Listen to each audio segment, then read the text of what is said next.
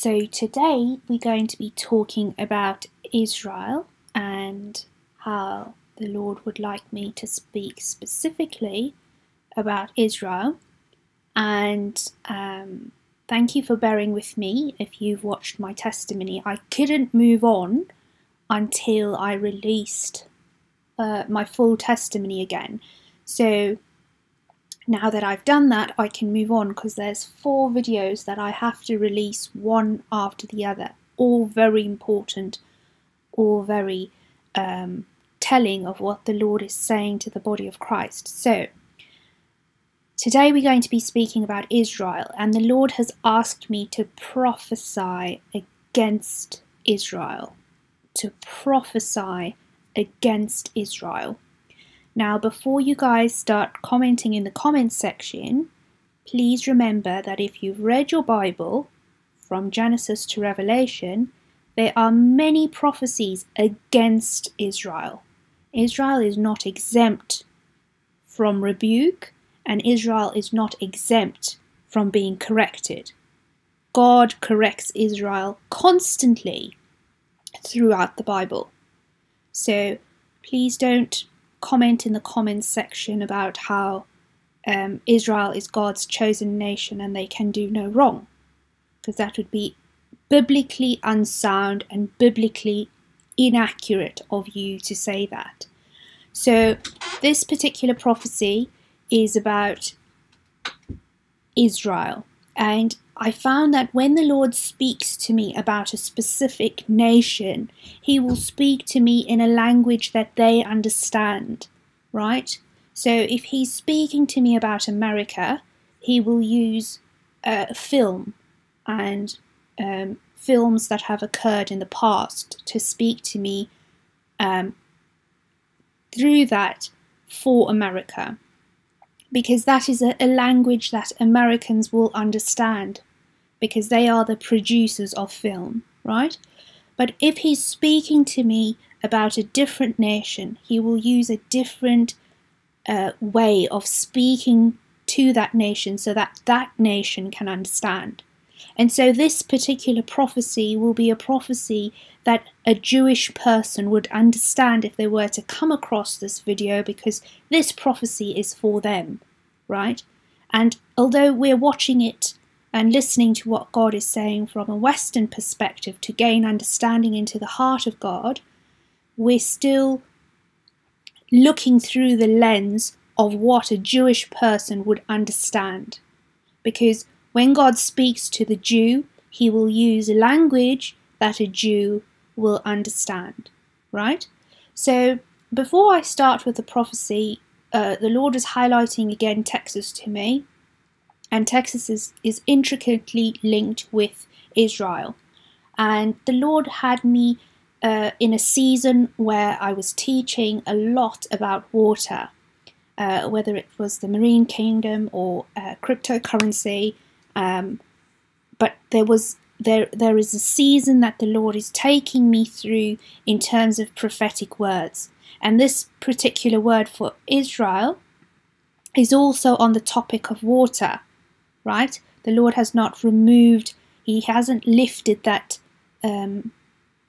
that series, if you like, because there's a series of prophecies about water that is coming out. And if you watch my video on Rumble, thank you so much for everybody who commented on the previous video to boost the algorithm, because it was blocked on YouTube. I spoke about the Mississippi River and the Ohio River. Now, shout out to Beth, who sent me this about the river in Texas, and it's actually called the Red River. Now, why am I showing you this? It's because rivers have different characteristics, and they have different potentials. What comes out of a river will be different depending on the area that that river is in. And the Lord has given different characteristics to each river. And we are to know these things if we are to be building Goshen, and if we are to be commanding dominion over the land. The characteristics of water becomes extremely important. And so I thought this was really beautiful what Beth, who lives in Texas, sent me. the river is actually called the Red River. And I found that incredibly specific, considering the Lord has been speaking about red and Texas quite a lot. And if you have been following my ministry, you know that I dreamt of Texas as a woman, and she was wearing a red dress, right? It is a red state. They have a red river.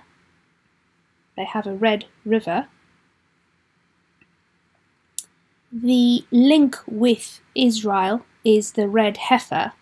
Now, the red heifer is coming out of Israel. The red heifer is coming out of Texas. Apologies.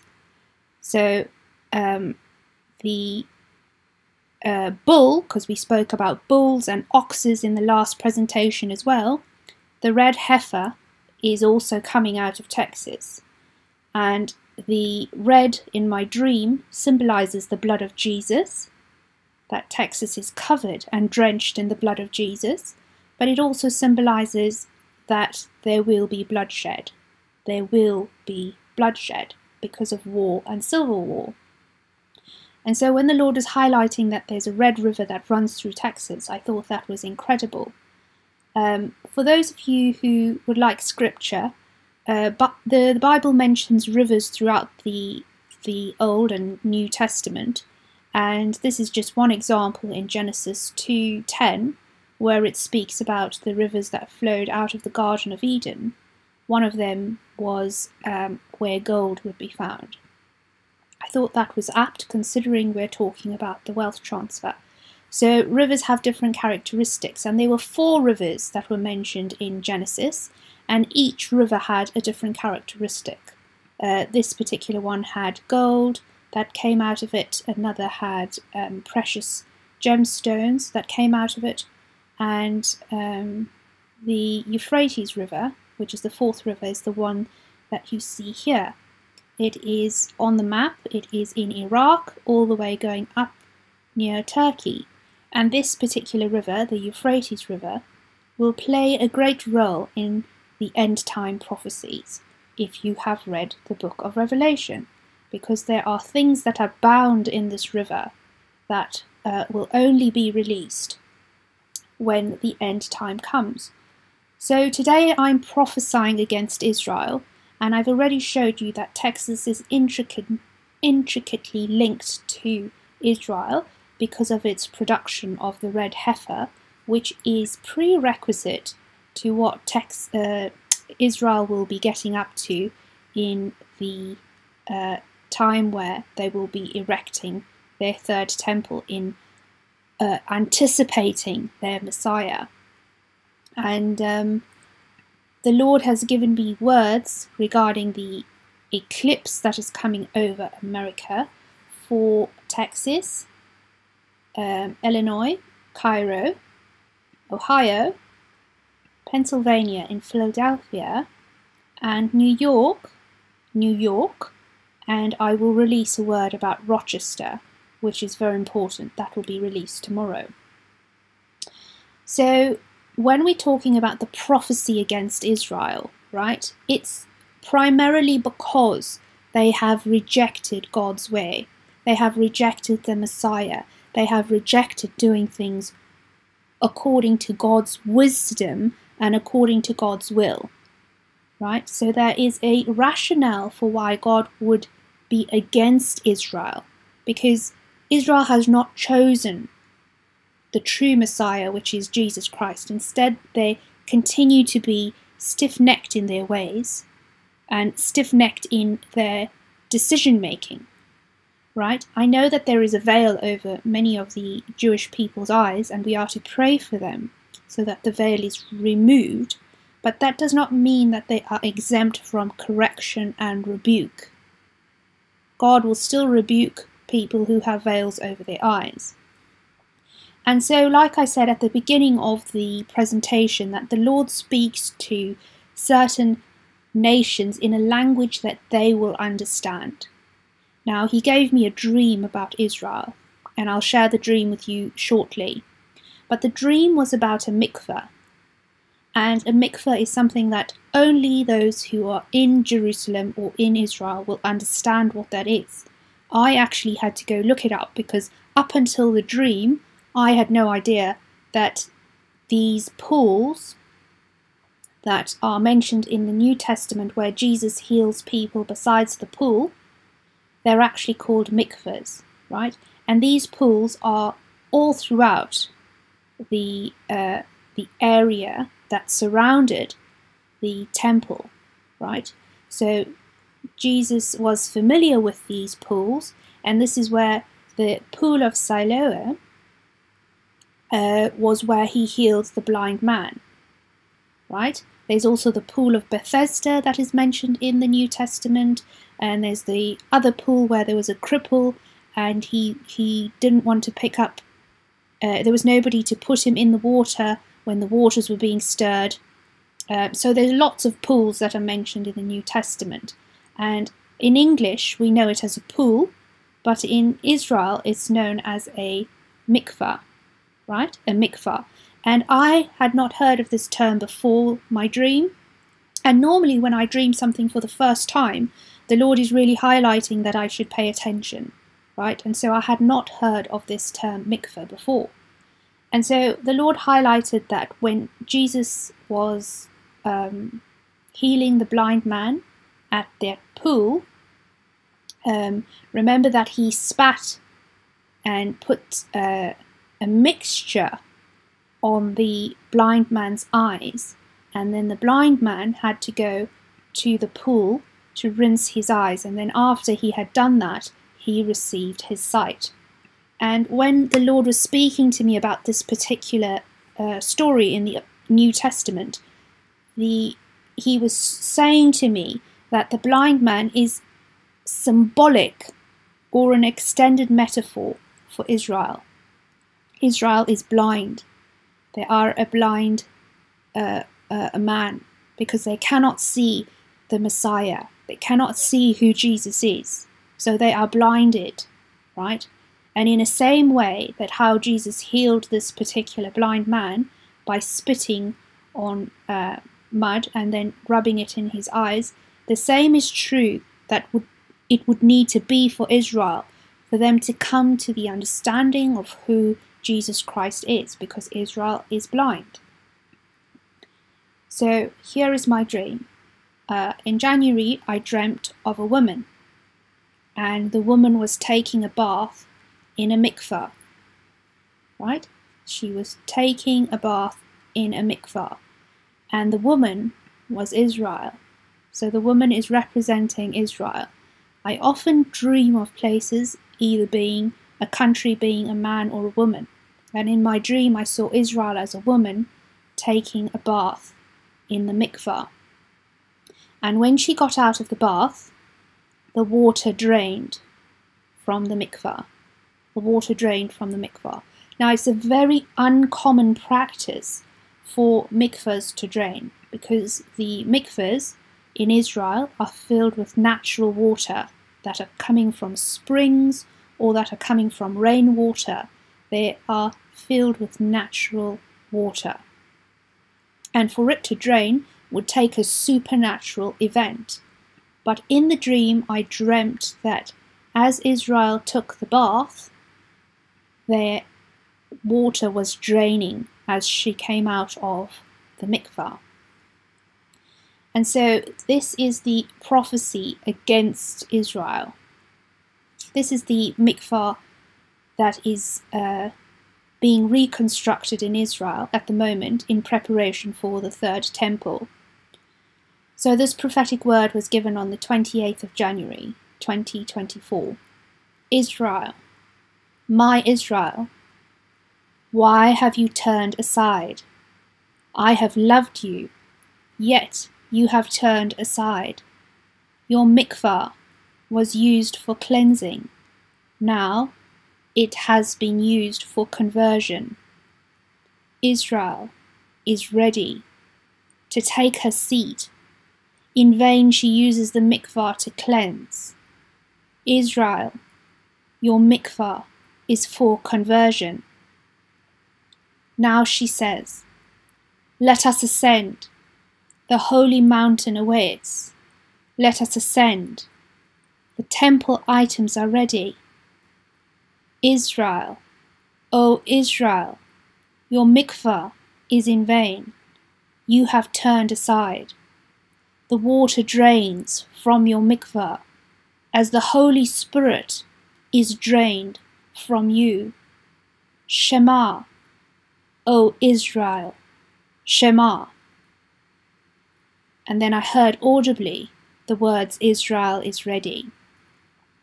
So when we're considering this prophetic word, mikvahs are normally used for cleansing before they ascend to go to the mountain to worship in the temple or the synagogue. That's what mikvahs are used for in Israel. Another common practice for mikvahs is for conversion. So if you are non-Jewish and you want to become Jewish, part of the rituals that you have to go through to become a Jew is to be cleansed in a mikvah, and that causes you to be converted from pagan to Jewish. However, in this prophecy, what the Lord is saying is that Israel is assuming that this is for cleansing, because that is their understanding of cleansing. But in the sight of the Lord, what the mikvah is being used for is that it is being used for their conversion. And what are they being converted to? What is the third temple for? What are they going to do in the third temple? It's a conversion away, a departure away from the covenant of Abraham towards a covenant that is not intended by the Lord. The third temple will be used as a synagogue for Satan. So the Lord was saying that this pool that is being constructed in Israel at the moment, that they will use by their own understanding for cleansing before going to the temple, the Lord is saying that the pool will be used for conversion, to convert them into a new religion and a new system and a new way of doing things, which is not according to the will of God. And so as the water was draining from the mikvah, water represents the Holy Spirit. So too will the Holy Spirit be drained from Israel, because the closer they come to worshipping a false god or a false temple or a false Messiah, the Holy Spirit will be further removed from that nation. And so this prophecy is designed for Israel, and it was only those who are in Israel who will understand it, that the mikvah will be used for conversion. It will not be used for cleansing. And in the dream, I not only saw Israel, I saw Israel and a big mikvah and the water being drained. And next to this, I saw another woman, and she was the body of Christ. But she was in a Western bath, a normal bath which you will find in somebody's home. And the woman who represented the body of Christ, she was fully immersed in water. And this water, the key point of this is that the water did not drain. In other words, the Holy Spirit did not drain out of this particular bath. And so if you are paying attention, you know that they are preparing, Israel is diligently preparing for their Messiah. They are diligently preparing for their third temple. They are constructing all of the items that would be found in the tabernacle, that were found in the tabernacle of the Old and New Testament. Because remember, when Jesus walked the earth, the tabernacle, the temple was still about. And so the the menorah is currently already built and it is waiting in Israel. This is a picture of it. I found it really interesting that Donald Trump has a replica of the Ark of the Covenant, which was made out of gold as well. This is made out of gold as well, the menorah. And the Ark of the Covenant is sitting in Mar-a-Lago. I'm not sure if this will be the exact Ark of the Covenant that will be used in the Third Temple, but it is interesting to note that there is the reconstruction of replicas that existed in the Third Temple. And we know that Donald Trump has very close ties to the Jewish people because his daughter is married to a Jew. Jared Kushner. He is a Jew, and they are very pro-Israel. There's nothing wrong with being pro-Israel. The Bible says that if you pray for the peace of Jerusalem, you will be blessed. And so it is interesting that they are constructing the items which would be found in the Third Temple. It is also interesting that the Ark of the Covenant is in Donald Trump's house. Now, there is lots of prophecy being fulfilled and unfolding before our eyes, and we know that Donald Trump was instrumental in moving the embassy from where it was previously, I think it was in Tel Aviv, to Jerusalem, in acknowledgement of Jerusalem being the sort of capital city, if you like, of Israel. And so the Jews were very appreciative of what Donald Trump had achieved, and therefore they minted these coins to commemorate his contribution towards that. And they have compared him to the Persian king, Cyrus the Great, who was also instrumental in helping build the particular temple. So this particular prophecy, like I said, is specifically for Israel, and the diligence that they have been showing in working towards building the Third Temple is evident in the fact that they have a menorah. The pool of Siloam is being reconstructed, which is the mikvah. They have the red heifer from Texas. I am not sure if the Ark of the Covenant is exactly the same, but there is evidence that there is an Ark of the Covenant linking it to Donald Trump. And then we have Jerusalem being acknowledged. And then there's this current war which we are experiencing at the moment, which seems to be escalating.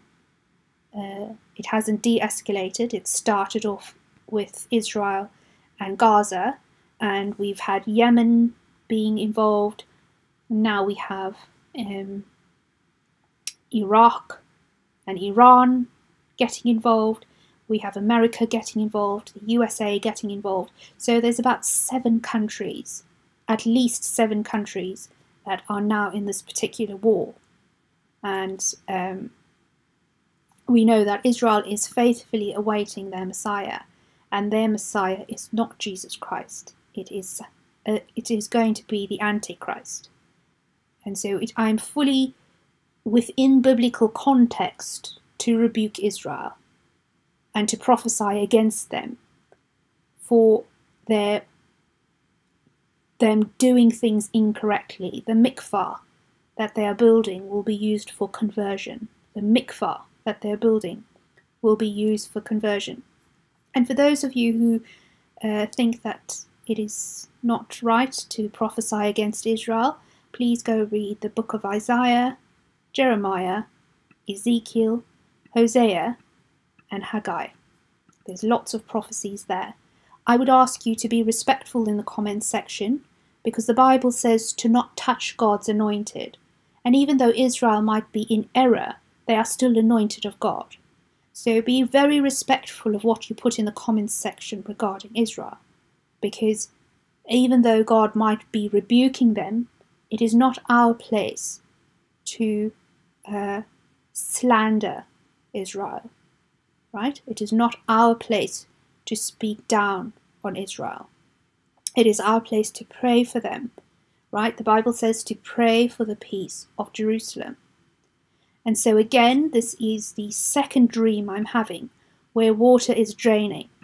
If you remember my other dream with Donald Trump and the Mississippi, the water was draining from the Mississippi. Similarly, the water was draining from this particular mikvah. And so I'm going to play out with a clip about the particular mikvah that was in my dream. I thank you for watching. Thank you for staying till the end. I pray this blesses you. Shabbat Shalom. An ancient site, which is sacred to several religions, continues to be excavated, revealing structures that haven't been seen in 2,000 years. The Pool of Siloam in Jerusalem is a site where Jesus is said to have given a blind man sight. And over the past few weeks, archaeologists have unearthed a set of 8 steps descending into the pool. You're looking at that there. The Director of International Affairs for the City of David Foundation, Zev Orenstein, joins us. Zev, this is fascinating and really unbelievable news and perhaps the greatest news, as they say, the good news in the Bible. But explain to us how this came about and why it's important. Well, it came about back in 2004 when, as a result of a busted sewage pipe, the municipality of Jerusalem had to send in construction crews to repair the sewage pipe. But Jerusalem is not just another municipality, and the city of David, the historic site of biblical Jerusalem, is not just another place in Jerusalem. And so here you don't only send in construction crews, they send in archaeologists as well. And the archaeologists began to hear scraping and scratching. It didn't sound right. And it turned out that they found a series of steps going back some 2,000 years to the time of Jesus that they discovered led down to the ancient Pool of Siloam, which is one of the most significant biblical heritage sites in all of Jerusalem, with significance not to millions, but to billions. And over the last couple of weeks, where the excavations have been going on in earnest, excavating a site that is about the size of 2 Olympic-sized swimming pools, archaeologists have discovered a series of steps that had not been seen in 2,000 years leading down into the pool. And again, you could imagine the likes of whom 2,000 years ago would have been going to the pool, standing on those steps. You're talking about millions of people in the time when the temple stood on the Temple Mount would have been using the pool as an ancient ritual bath. And so this is a site that, as we continue digging, we will unearth, God willing, the entirety of the Pool of Siloam. Such a important discovery, and just for our viewers that understand, you've got the Temple Mount, the wall. You head south, and you're kind of looking at an aerial here. You head south through what was traditional city of David, and then just in the southern part of the city of David is where this pool is located. And ultimately, millions, if not billions, of tourists could actually go now and walk those, trace those steps, and have something that we haven't seen in 2,000 years. That's right. Today, visitors coming to the city of David and years to come will be able not only to visit the entirety of the Pool of Siloam, but archaeologists with the Israel Antiquities Authority are also excavating the Pilgrimage Road, the biblical superhighway, the road that would have taken the millions of pilgrims from the Pool of Siloam at the southern end of the city of David all the way up to the footsteps of the Temple Mount, the western wall, the southern steps. We are, in fact, unearthing, as we speak, the most significant half on the planet. There is no half mile that means more to more people, that affirms Jerusalem's biblical heritage, not simply as a matter of faith, but as a matter of fact. And obviously living in a time where so much of biblical heritage is being questioned, to be able to be unearthing all of this historical heritage and antiquity that shows that, whether for Jews or Christians, that you could see it, you could touch it, you could walk on it, that really our heritage in Jerusalem going back thousands of years, not simply a matter of faith, but a matter of fact, being unearthed here in the city of David. It's just incredible to imagine, Zev, that, when you look, the reference is from John 9. It reads, he told him, go wash in the pool of Siloam. So the man went and washed and came back seeing. We can read those words in the Bible and now go and stand literally at that location. What's next in this project? What's next in this project is to complete the excavation of the Pool of Siloam, to see what ancient treasures are going to be unearthed, to complete the excavation of the pilgrimage road. And once we finish that excavation, that half mile will be among the great wonders of the world alongside the pyramids, the Colosseum, the only difference being that the pyramids and the Colosseum are a chapter of history once upon a time, whereas for the Pool of Siloam and the pilgrimage road in the city of David, the people who will visit it in a few years' time, they are descendants of their ancestors who shared the same faith, in many cases spoke the same language, had the same customs, traditions, and festivals as their ancestors did thousands of years ago. These discoveries are not just a piece of history, but the continuation of our shared story here in the city of David, the place where Jerusalem began. And Zev, just in the 15 seconds left I've got, what's this mean to you personally? It's exciting to be a part of a story that's bigger than ourselves, to be a part of bringing a story to life that has significance, not for millions, but for billions. It's a big responsibility, and it's also a big privilege, and the best is truly yet to come. Zev Orenstein in the City of David Foundation, well done. We look forward to see this come to fruition. Thanks, Zev. Have a great Labor Day. Thank you. All right. Meanwhile, the second hour of Fox and Friends starts right now.